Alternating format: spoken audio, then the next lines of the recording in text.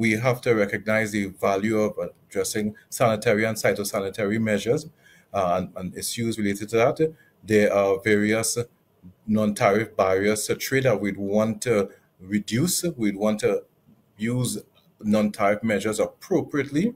We need to also engage in more research and development and generally enhance productivity across the sector.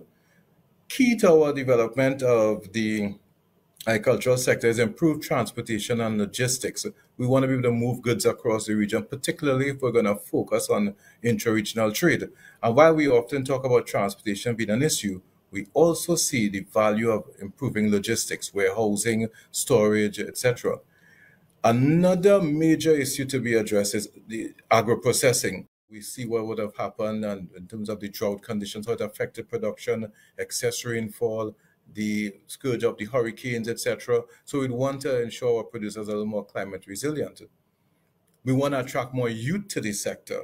That's also important. We have an aging population and we need to attract youth to the sector.